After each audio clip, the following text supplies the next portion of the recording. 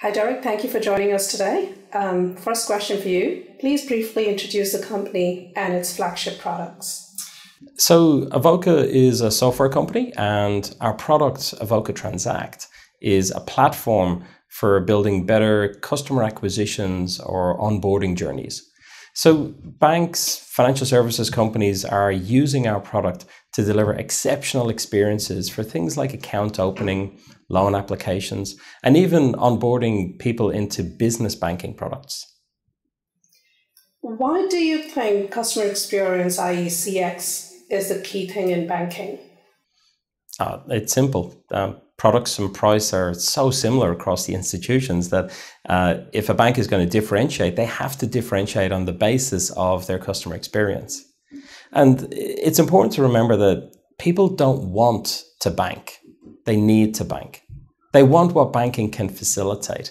There are basically four things people are looking for. They want somewhere safe to keep their money. They want easy access to their money when they need to use it, whether it's buying a cup of coffee or paying a bill. They want the ability to save and grow their money for future purchases or needs.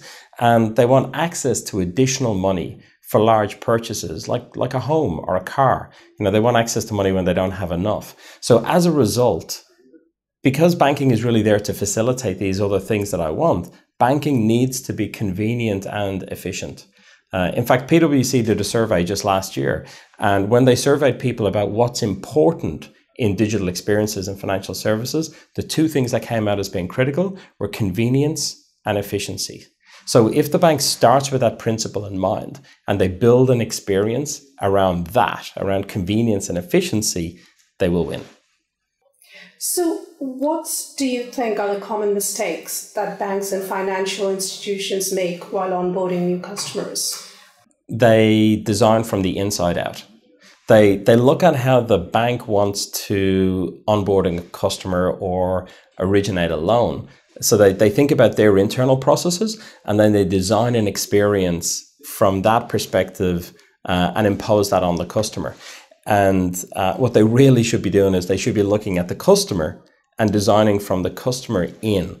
Obviously, we need to line up. We need to make sure that the information we're collecting from the customer, the documentation, all that stuff, matches what the bank needs in order to onboard that customer and meet their regulatory compliance requirements. But just changing that paradigm, shifting, looking from the customer in is the way to win. It's not, forget about your internal processes. Don't design from the inside out, design from the customer in. So how can Avoka help them improve the onboarding processes? Well, architecturally, our platform supports that ability to design from the customer in. We create separation between the customer experience, and that can be digital, mobile, branch, call center, whatever those channels are. We create separation between those channels and the core banking systems. And that separation allows the bank to design a great experience, but then we'll transform the data to match what the core banking system needs. In addition, we deliver that omni-channel experience. So we allow the customer to use whatever channel or device they want. So they can start on the mobile phone, they can finish in a branch. They can start in a branch, and if they can't finish the application, they can go home and finish it on their laptop. So supporting that omni-channel experience allows the customer to engage with the bank the way they want, not how the bank wants them to. We also provide a catalog of pre-built integrations for things like identity verification, fraud prevention, uploading photo identity documents. So we're opening up that world of FinTech innovation and making it accessible to the bank. And then the last piece is the analytics that we've built into our platform, which help the bank identify experience hotspots. So where are people abandoning? What are the specific questions or sections of the application flow that are causing problems? And by understanding where those problems are, the bank can continuously improve the customer experience. So we've seen examples where a bank has put a disclosure into an application form, a little block of text, just a paragraph of text. and people don't like it. They read it and they go, I'm not comfortable with this, and they're abandoning the application flow. But the kind of analytics that we have is giving the bank those insights. They're saying, hey, that block of text is causing a problem. We're losing people here, or you're losing people here. So let's give them an opt-out. Let's move it. Let's reword it. Let's do something that's going to make it less intimidating. Finally, what, in your opinion, are the trends and advancements that we could expect to see in the future? Look, there are lots, but there are two that I'm really passionate about at the moment. The first is biometric-enabled onboarding. In the future, smartphones are actually going to become our identity. At the moment, your wallet or your purse is kind of your identity. You know, it's got your driver's license, it's got other cards in there that you use to prove who you are. But in the future, that will actually be your smartphone. Your identity information will be on your device, and you will use biometrics to unlock that information and choose who you want to share it with. So when a bank comes to you saying, well, to open a bank account, you need to tell me who you are. We need to meet our KYC requirements. We will use biometrics to unlock that information on our device and then share it with the institution.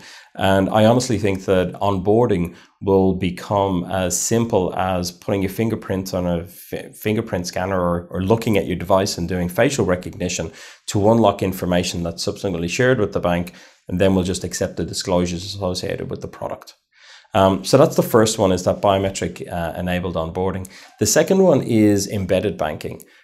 So Chris Skinner in the FinTech world calls it invisible banking. I prefer to use the term embedded banking. And what we mean by that is banking will become embedded in the products and services that are the things that we're actually looking for. So a really simple example of this that's been around for years is car loans. You go to get a car, there's probably a bank facilitating that loan, but you don't go to a bank to get the loan. You get the loan through the dealership. So the banking product, which is a car loan, has become embedded in the dealership, in the place where I'm actually thinking about what the banking product can facilitate. But we can extend that into other opportunities. So when I enroll in university as a student, why can't I get a student account through my enrollment of the university? Why do I have to go to a bank or even to a bank website to get a student account? Why can't the university just facilitate that? There's still a bank there, but I don't actually have to go to www.bankname.co.uk. I don't have to go to the bank's branch. The university just shares my information with my permission with the bank in order to establish the student account. Same can happen with employment. I join a new company. They can share my details from the payroll or HR system with an institution in order to establish not just a current account for my salary, but maybe a savings account, maybe a pension, maybe a wealth management product, maybe life insurance. So that one source of information, being the HR or the payroll system, could then be shared with one or more institutions to actually provide those banking products. I live in Colorado, we ski, and my ski pass that gets me onto a chairlift can actually be used to buy souvenirs in the gift shop, can be used to buy lunch in the ski lodge. So the ski lift pass has become a stored value for my cash, so that me, my wife, my kids, we can all actually make purchases using our lift pass. So I think a lot of banking products and services are going to become embedded in places where we're thinking about what they're doing. And open banking, the API economy are all making that kind of stuff possible. Thank you.